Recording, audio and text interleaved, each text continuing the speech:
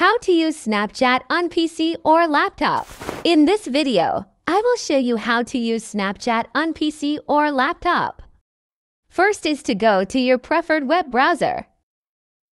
Type snapchat.com in the address bar and press enter. You will see the Snapchat login page and download button. Just click this log into chat, and you will be directed to the login page. Enter your Snapchat username and password to log in.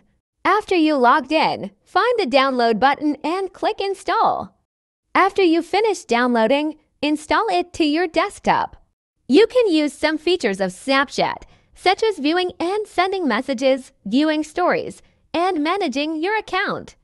However, keep in mind that the web version of Snapchat has limited functionality compared to the mobile app.